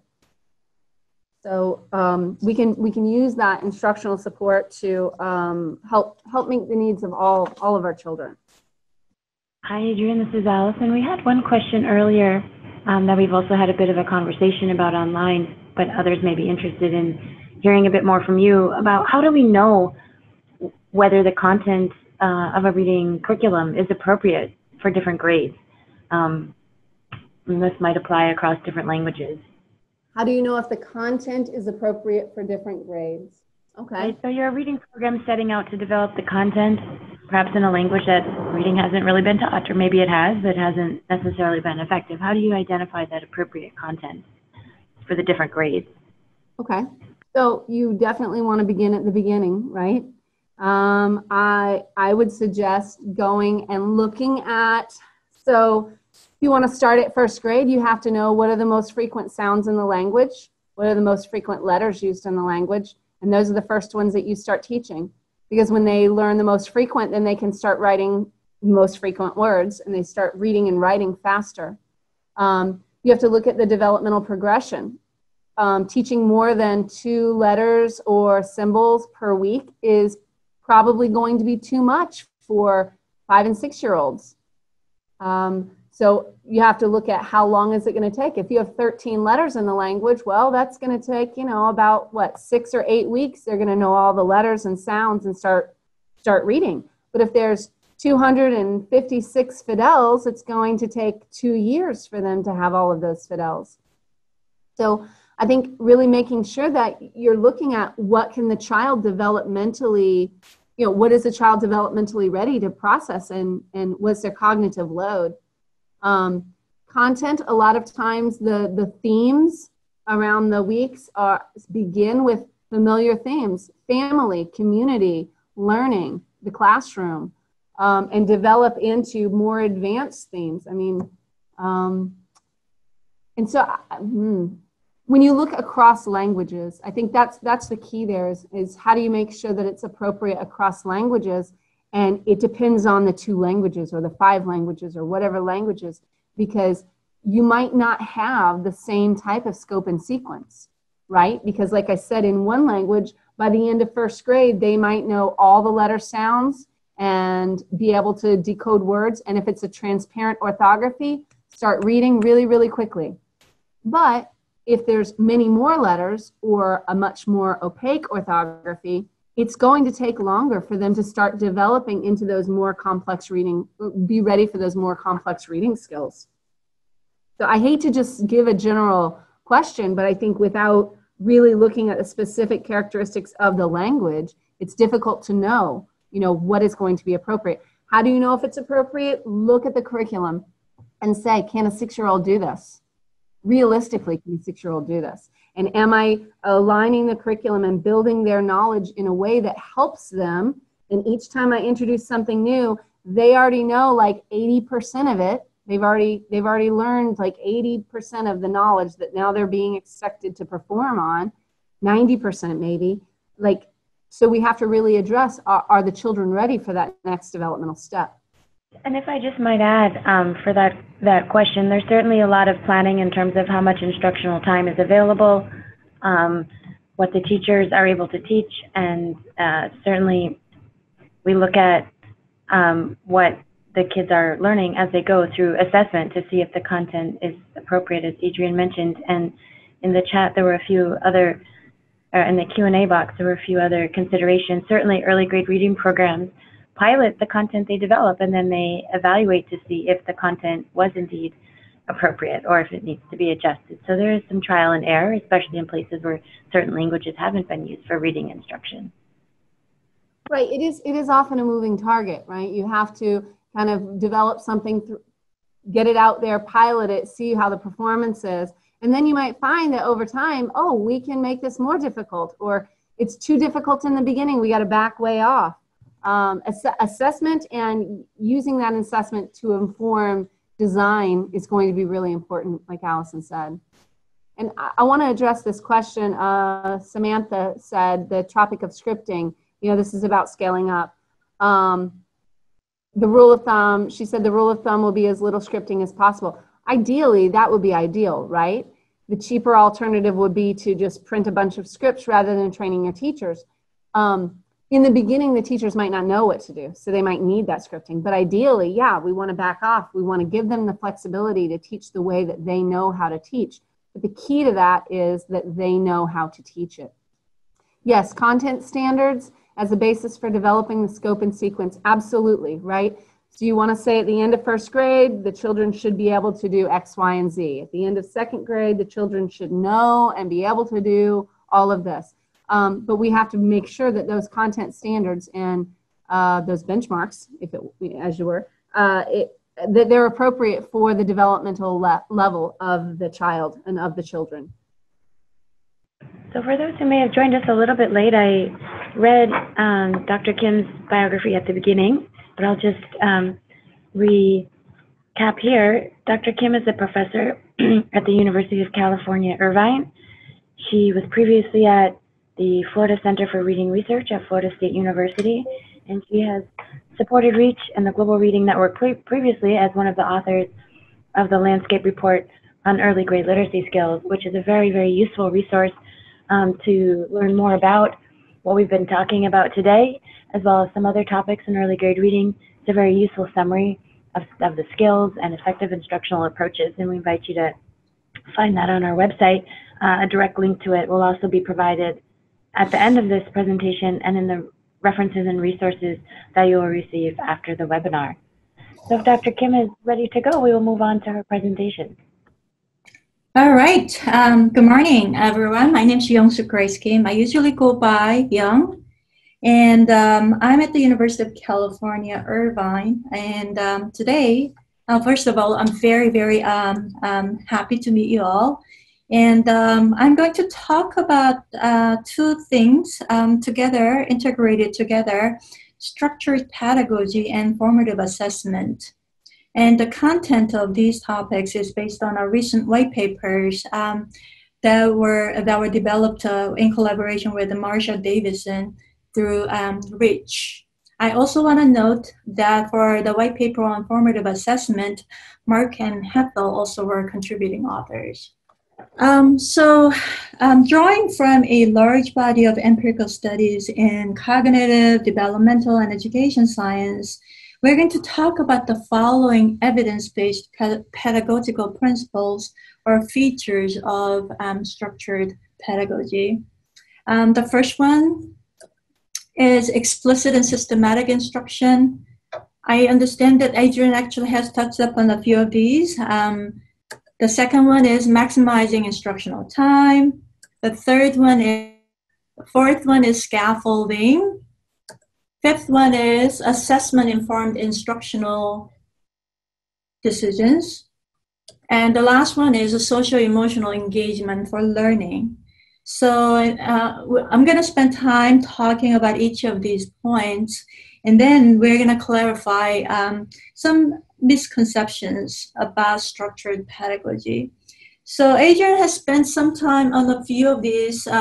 There's some overlap, then I'm not going to spend too much time on the I'm not going to repeat the same thing. And I may move on a few points somewhat quickly. So this structured, direct, and clearly expressed methodology of teaching of target skills. And systematic, as we know, right, is it refers to orderly and planned step-by-step sequence of instruction, right? So that includes, systematic schedule and scope and sequence, also a systematic set of activities and materials. And explicit and systematic instruction applies to both curriculum and instructional units within a curriculum.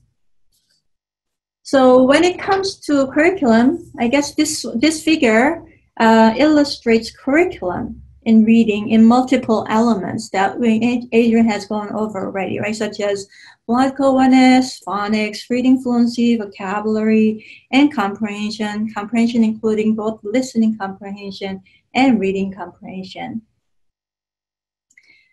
Explicit and systematic approach in initial reading curriculum, for example, focuses on emergent literacy skills such as phonetical awareness and letter knowledge. And this is followed by phonics, which progresses from using short, simple words to longer multi-syllabic words, and from simple patterns to complex patterns, right? So this is a systematic, right?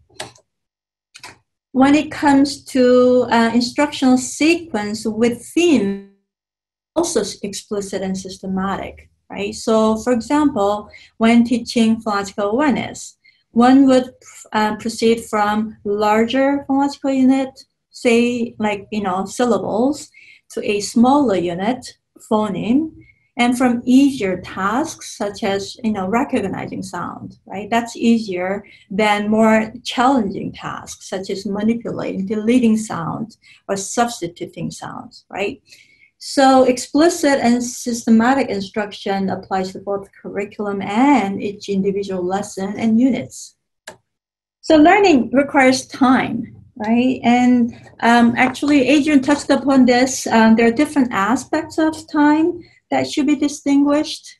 Allocated time, that's the actual amount of time allocated for literacy. The actual instructional time, that's the amount of time actually spent on instruction. And actual engagement time, that is the time that students are engaged in learning. So as we know, allocated time is absolutely necessary, right? It has to be secured. But this is typically determined by government, and typically teachers don't have a lot of control over it. What teachers have control over is actual instructional time, which should be maximized for effective instruction. Studies have shown that there's a large variation across classrooms in how teachers spend and manage their time in the classroom. So some classrooms waste a lot of instructional time on non-academic tasks, such as explaining things, explaining and finding where things are, or where to place things, right, when things are completed. And sometimes, transition times between activities. Some teachers actually were more organized in their classroom procedures and spend greater time on establishing classroom routines early in the year. And students in those classrooms where teachers are more organized actually learned more during the year, and they had higher achievement in reading skills at the end of the year compared to students who were in the classroom where instruction was less organized and routines were not established early in the year. So the third feature, the next feature of structured pedagogy is evidence-based instructional routines that include reviewing previous learning, presenting new material, providing models, providing opportunities, providing corrective feedback, and conducting regular reviews. First, review previous learning. We as human beings learn better when new materials are connected to what we already know about the subject. So review can include additional practice on facts and skills from previous learning sessions and going over homework together or correcting errors together. When presenting new materials, it is important to carefully consider the amount of information presented to students. Learning new material or new information involves memory capacity, such as working memory. And the memory capacity is working memory specifically can handle only a small amount of information at one time. So if we provide too much information at once, it will overload the processing capacity and overwhelm students. So effective teachers present information in the right chunk and at the right difficulty level, considering students' developmental phase and learning pace. Some students learn quickly than other students, so we have to consider that as well. Next, provide models. A lot of academic content is typically abstract concepts, right, and involves multiple steps. Therefore, it is important to demonstrate how things are done to facilitate students' understanding. And modeling would include step-by-step process of problem solving or think aloud. So think aloud is verbally expressing teachers' own thinking process, right? So one example in reading comprehension or listening comprehension, for example, when using think aloud is, say a teacher reads the following sentences. It was hot and humid, bugs were buzzing around. How annoying, he thought. Then the teacher can verbalize her thinking process in inferring that, well, the season seems to be summer. Even though the information is not really explicitly stated, you can actually infer information from the text that the teacher read, and the teacher can express it so the students can hear it. Provide opportunities for practice. For students to learn content, practice with the materials is necessary, and this includes experiencing the materials multiple times through rehearsal, through working through, elaborating new materials before they are forgotten. So teachers multiple opportunities for students to engage in step processes, right? So the first one is guided practice. The next one is independent practice. So guided practice is widely known as we do. Independent practice is widely known as you do. In guided practice, after the teacher presents new material with modeling, she presents a similar task where the student is given an opportunity to work on the new material, while the teacher provides additional explanations and examples. Independent practice is where the teacher reduces the support and let the student work independently through the problem using the processes and strategies learned through the previous processes, teacher modeling and guided practice. One thing that I want to emphasize here about the independent practice is that it should involve a material that is the same or with a slight variation as guided practice, not a completely different learning materials, right? So that students can complete the task independently. Provide corrective feedback. Effective teachers frequently check for student understanding of the new material and provide feedback. And checking can be done in various ways and include asking questions, asking for elaboration, or summarizing new content. Feedback that improves students' learning provides cues specific to learning goals. And praise for task performance itself studies have found that it doesn't really improve learning. It has to be specific on the task performance in the process itself. And finally, for the instructional routines, conduct regular reviews. Providing opportunities for practice on a regular basis helps reduce forgetting and facilitates learning, right? So for example, we can employ unit review or weekly review or monthly review, and this will facilitate students learning by providing review and the rehearsal and opportunities for integrating new materials. And the fourth principle is scaffolding. So scaffolding, in instruction, when we talk about scaffolding in instruction, it refers to providing support, structure, and guidance during instruction. And just like a physical scaffolding structure used in construction, scaffolding provides support to complete a task that could not be done otherwise. And the principles that we have talked about here, such as explicit, systematic instruction and instructional routines, these are all means of providing scaffolding. So, this is again, Adrian has actually gone over this.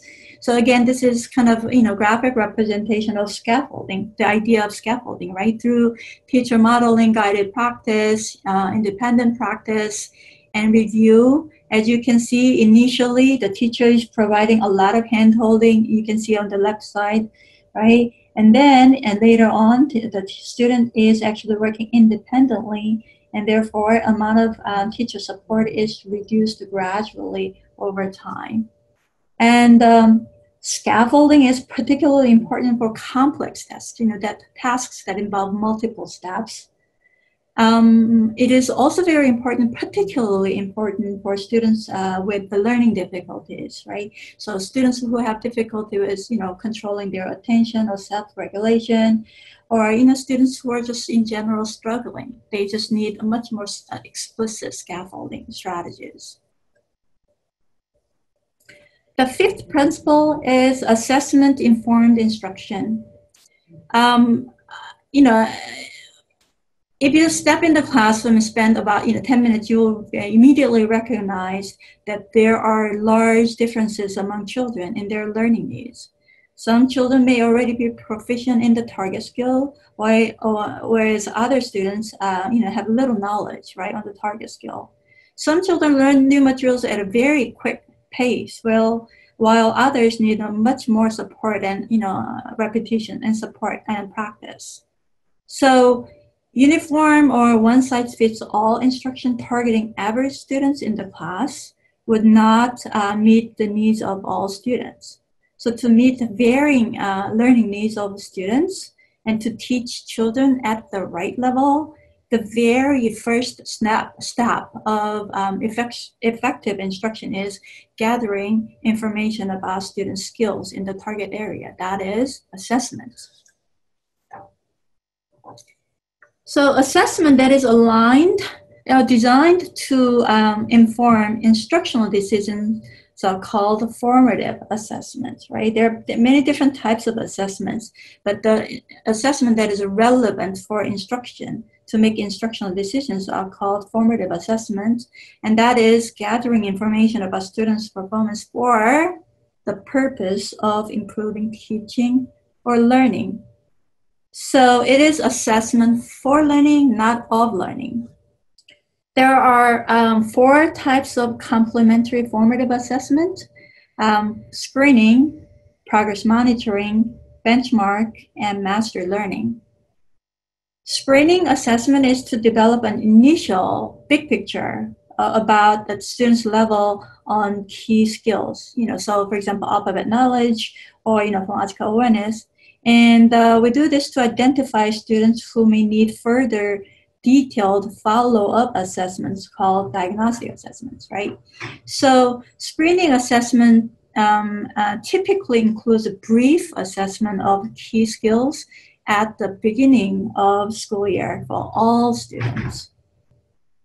Progress monitoring assessment is conducted to closely keep track of progress in key skills for students who have not goals, to see whether students are catching up or falling behind, or whether they'll need more support. So progress monitoring data are gathered at a relatively frequent intervals, like it could be weekly, bi-weekly, or every 4 weeks, depending on the target skills. Benchmark assessment is, think about the word benchmark, right? So it's to gauge students' performance, whether students' performance meets the expected target level, which is benchmark, at a certain critical agreed upon time period. So a benchmark, could be, for example, how many alphabet letters should students know by the middle of year 1 to ensure their successful reading development, or how much of phonological awareness should students achieve by the first 3 months, right? Benchmark should not be mistaken as the end of year goal only. Instead, it can be at any agreed upon critical time points during the year. It can be at a trimester or quarterly or biannual interval. Finally, monitoring of students' mastery learning is conducted to measure students' learning of content taught that day.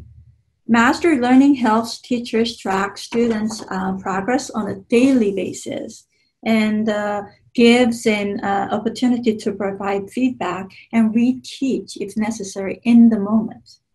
And mastery learning assessment can include observation, teachers' observation of students, questioning, exercises, and quizzes used in the classroom.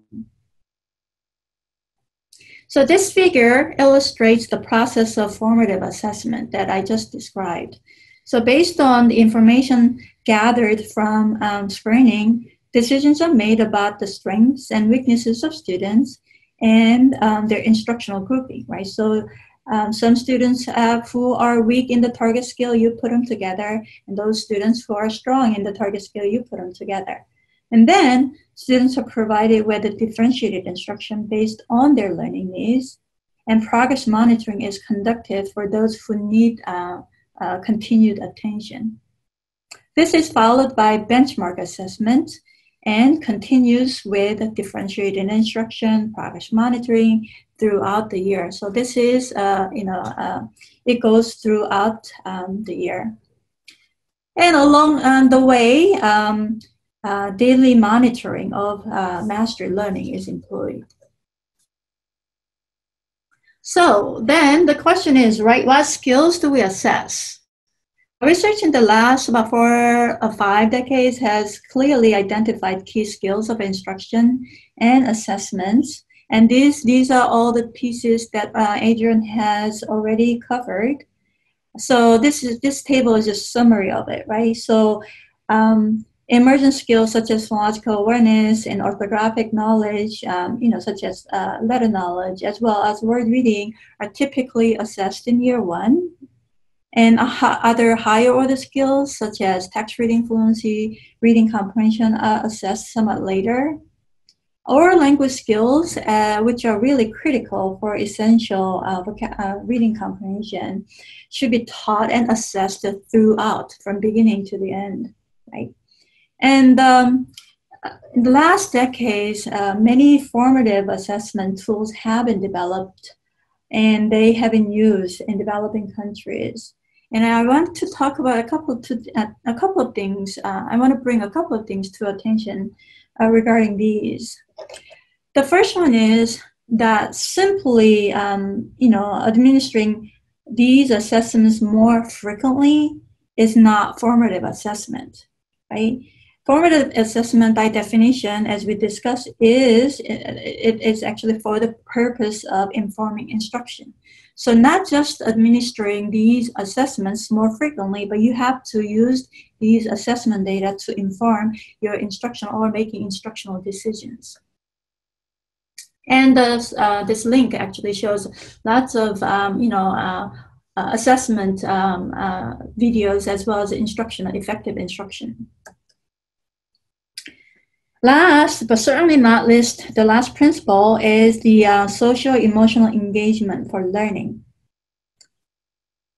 The best learning occurs when students are socially and emotionally engaged in learning in the context of supportive relationships. No matter how explicit and systematic instruction is, learning does not occur if the student is not cognitively and emotionally engaged. Studies have shown that learning is not purely cognitive, and emotions influence cognitive processes such as attention and memory. Therefore, emotions, social-emotional engagement actually matters for learning. So learning is enhanced in child-friendly classrooms. And what does a child-friendly classroom look like? It has warm and responsive interactions between teachers and children. And the teacher is aware of the child's needs, moods, and interests, and aware the abilities. And the teacher uses this awareness to guide his or her instruction with the child. And child-friendly classrooms are inclusive of all children, and it cultivates a strong sense of community. Okay, so now I'm going to, I want to talk about some misconceptions. So the 6 pedagogical principles that I just presented are based on decades of accumulated research. But there have been some misconceptions about these principles. The first one is, let me actually do this. So the first one is that structured pedagogy, including explicit instruction, is that it's a student-centered instruction. It is also very well aligned with teacher professionalism. Explicit instruction sometimes have been conflated with the teacher-centered instruction, right? So teacher-centered instruction is where the teacher is the center of knowledge. It is in charge. The teacher is in charge of learning. But again, if you go back to the goal of explicit and systematic instruction is to help facilitate student learning. And in fact, all the principles that I presented are all based on actually the student learning processes, right? The literature or scientific evidence about how people learn. So therefore, this explicit and systematic instruction principle is really squarely student-centered, not teacher-centered. And it empowers teacher professionalism, right? It does not threaten teacher professionalism. In addition, well, this has been actually brought up already in when Adrian was talking, because this has been a topic for a while. So structured pedagogy that we discussed is an overarching instructional framework that includes multiple principles that we just discussed, right? So implementing structured pedagogy requires teachers' deep understanding of the content, so how reading skills develop, and pedagogical principles, right, that we just discussed. So teacher knowledge is, of course, the teacher is the agent of teaching, right? So teacher knowledge is critical. But sometimes, teachers may lack depending on the context. So scripted lesson is just one tool or one way of supporting teachers to implement structured pedagogy, because teachers also need explicit guidance and scaffolding and about how to provide structured pedagogy, effective instruction. So again, structured pedagogy is not the same as scripted lesson or a model lesson, nor can scripted lesson can replace teacher training, right? Again, it's a one way or one tool to support teachers. So the last misconception that I want to talk about is practice. Sometimes practice has been confused with the drill because they both involve repetitive practice on a target skill. But there's a critical difference between these two, and they should not be used interchangeably. So practice is a broad term referring to carefully prepared opportunities for rehearsing or reviewing or retrieving newly learned material, right, to support learning. Drill, on the other hand, is mindless, repetitive repetition of task that is dull, also disengaging, right? So having children just simply mindlessly copy words off of the blackboard. That is an example of drill. Sometimes practice has been actually argued to interfere with creativity or higher order thinking skills. But research from cognitive science has shown that's not the case. It's actually the opposite. Practice is necessary for building higher order thinking skills, right? Such as reading comprehension, language comprehension, all these are higher order thinking skills. And practice actually helps, is actually needed to build these higher order skills. So in this session, I briefly went over the 6 features of structured pedagogy based on a review of a large body of evidence. And I very much appreciate your attention and participation, and I would love to hear your thoughts and questions. As people take a few minutes to write in any questions, comments, or or experiences from their programs, I just wanted to share an observation with Dr. Kim from one of our participants, that she appreciated the differentiation of feedback versus praise. Some of you may have experienced as well, particularly for early grade teachers in contexts where teaching is socially perceived to be a very maternal-like task. And therefore teachers, women especially, are not expected to provide feedback, but to praise. Perhaps you might comment on how we work with teachers to understand the difference between the two. Right. So feedback is on very specific task or the process, specific process on the task, right? So praise is, just say, oh, this is good, right? So if it is actually feedback, you would actually want to point out the child was reading. So for example, the word cat, the child, kind of read the first part, cat, but, kind of could not get the final sound, right? Could not decode the tooth part. Then you would say, oh, I love how the way how you actually correctly read the letter C as k, and then the letter A, ah. That was very good. So remember, letter C here represents k sound, right? So you will be very, very specific. And then you would actually bring the child's attention to the last part. The child was not successful, the T part, right? So you would say, well, do you remember this letter?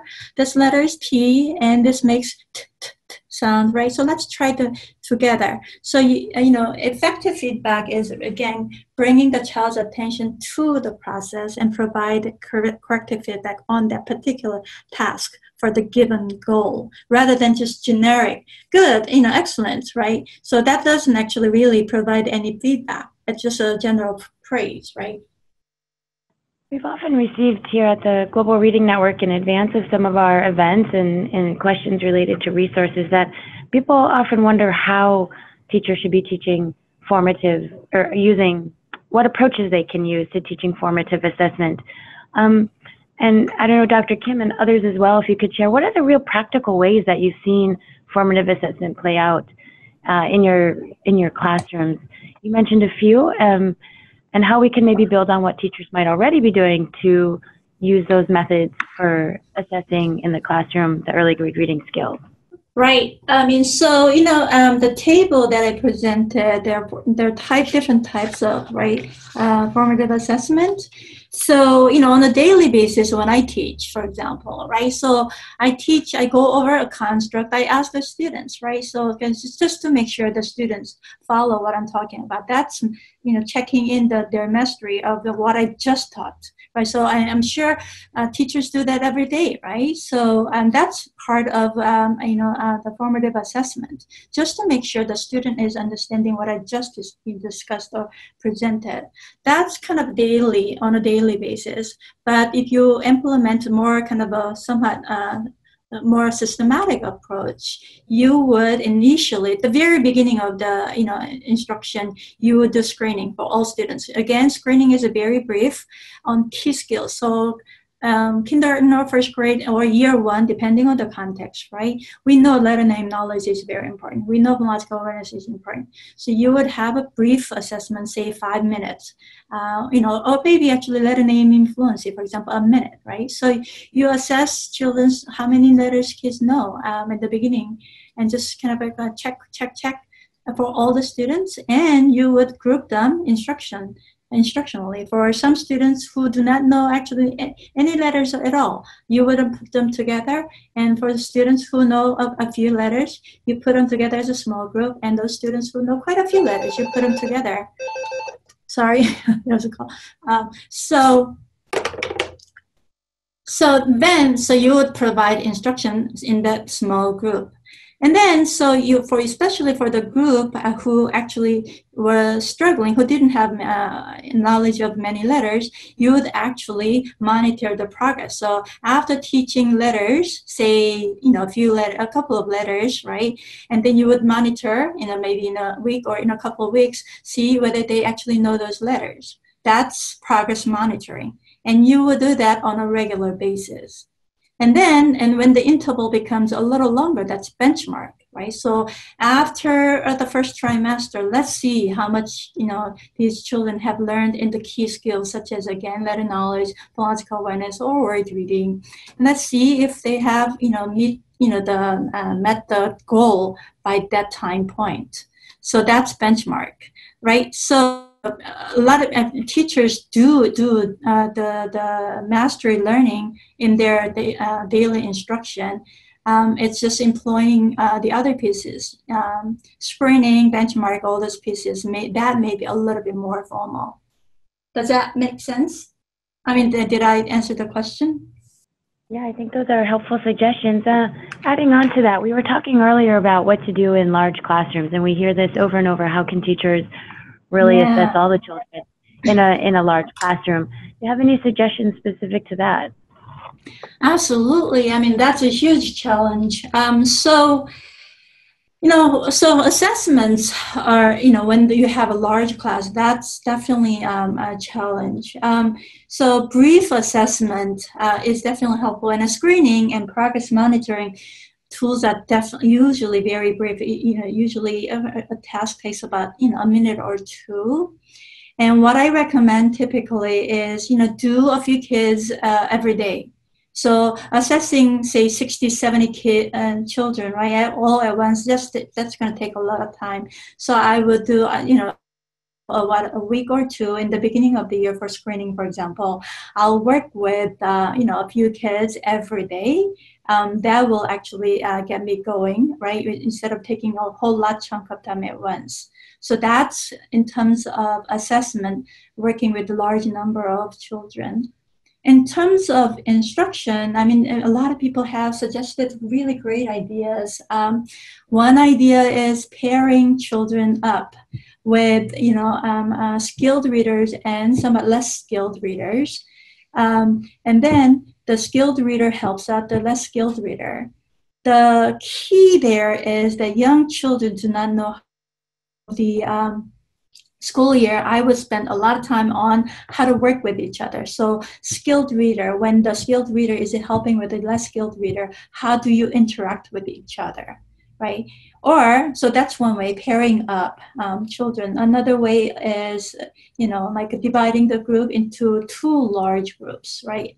I mean, ideally, your instruction, differentiated instruction, will be a small group of, say, children of 4 and 5, but sometimes practically that's not feasible. If that's the case, you would actually create two large groups and conduct instruction based on their needs in that two groups.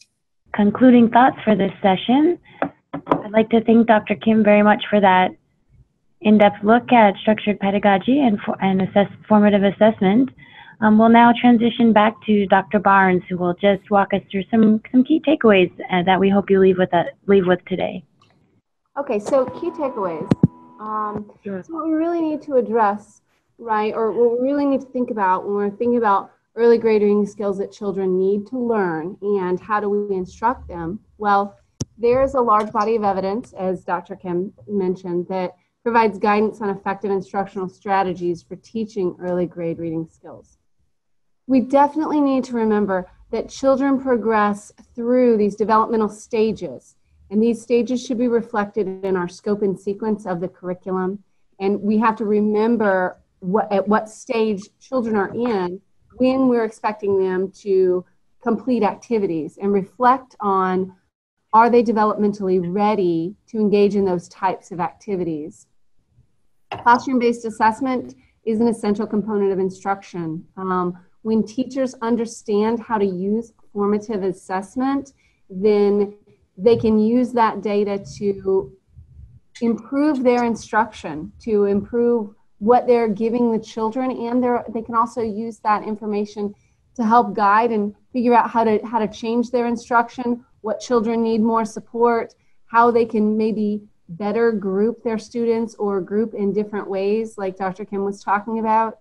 And that we need to make sure that we're providing inclusive and equitable opportunities for girls, for children with disabilities, for other children with specific learning needs, or maybe specific deficits that they come to class with lower skills than everyone else. I think that there's a a plethora, a wealth of information in this PowerPoint, and these are just some of the few key takeaways that really moving forward we need to consider. For more information, the landscape report on early grade literacy is available for download, and it's also going to be on the reference list that you receive. Dr. Kim was one of the authors in writing this report. It addresses many of the early grade reading skills, how they should be instructed, and how they can be contextualized to developing country contexts across the world. I want to add to what Adrian has said. So the white papers on structured pedagogy and formative assessment will be available soon, and I hope that those will be helpful resources. Thank you both for the presentations, and we know these are enormous topics that we have graduate level courses about, so there's a lot to learn. In the meantime, we invite you to register for the 3 sessions that are remaining, the one on language, the next on teacher professional development and coaching, and thinking about planning issues and scale up and sustainability of programs. So if you do have questions, feel free to always reach out to the Global Reading Network. Our general email address can be found on our newsletter, other communications, and on our website. And if you are inclined to be on social media, here's how you can also follow us on different platforms, and we have been tweeting about the event today, and if you can retweet and share and help other colleagues around the world learn about these webinars, we appreciate it very much. So thank you again, and have a good rest of your day or evening. Bye-bye.